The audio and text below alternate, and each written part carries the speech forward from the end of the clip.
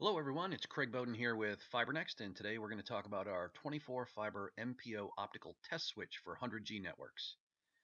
So here's our MPO test switch. It's got an SC connector input port and an MPO 24 fiber connection output.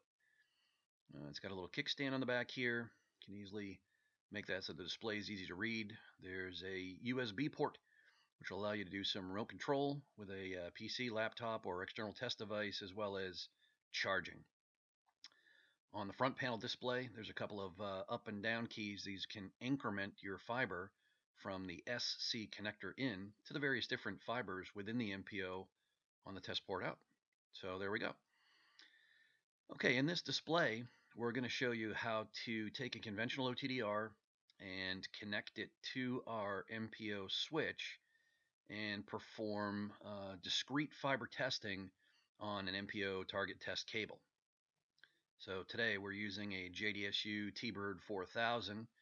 It's a great OTDR for this application where you've got an SC connector OM3 coming out of the OTDR into our test switch, which is an external device. It's our MPO test switch from FiberNext.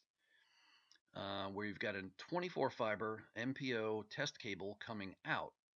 Since we're using an OTDR, we're going to do framed link testing, which requires a launch cord. So we plug our launch cord to the output port of the switch, and then we're going to come over here and plug the cord into our cable under test.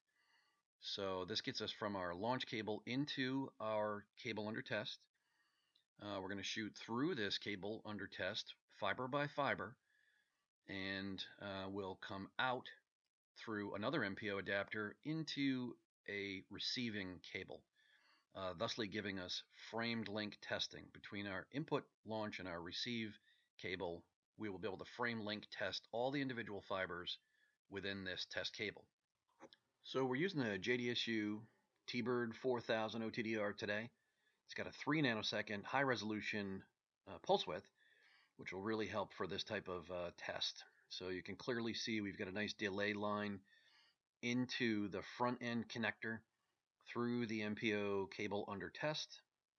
There's our input connector and there's our output connector, both of which you can see clearly with the framed link test. So over at the switch, we're currently testing fiber number 1. I'm going to go ahead and bump that up to fiber number 2. We'll just bring the switch a little closer over here so you guys can see, because we are testing in real time. So currently on fiber number 2, that's on the display here. I'll go ahead and bounce that up to number 3. You see some subtle changes from fiber to fiber. Oh, fiber number 4 is a very low loss test.